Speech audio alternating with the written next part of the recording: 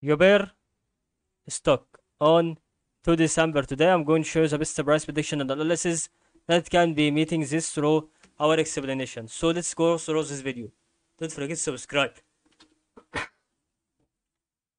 As we know, you can go through the part where we have to see that is about to make a change that increase the momentum, another increase the momentum here.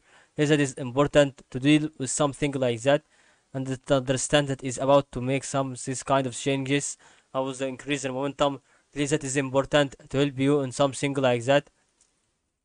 And that is absolutely to go through this part on the increase in momentums and this side on this way as soon as possible. This will be a thing that is leading to a part where it has to be actually giving you the conclusion of why this actually going on, as it should be known for your stock, as it should be very good to leave with this kind about the increase in momentum. It's just a 57 USD, very amazing to understand on something like that. Okay, and this is actually to think about why we see that is increasing. If that goes to be a dealing with something that it should be from the previous part, maybe.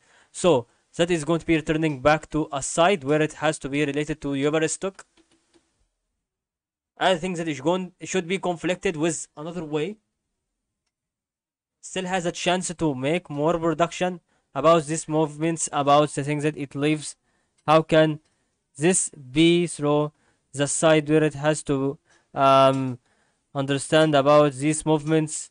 Really that I can check about, even if it has to be like this, to go through every way I can see on the side on the movement where it has to check out the side on the way that it can start from um, the part where it can be checked out on the Uber stock or LCX stock or maybe something like that.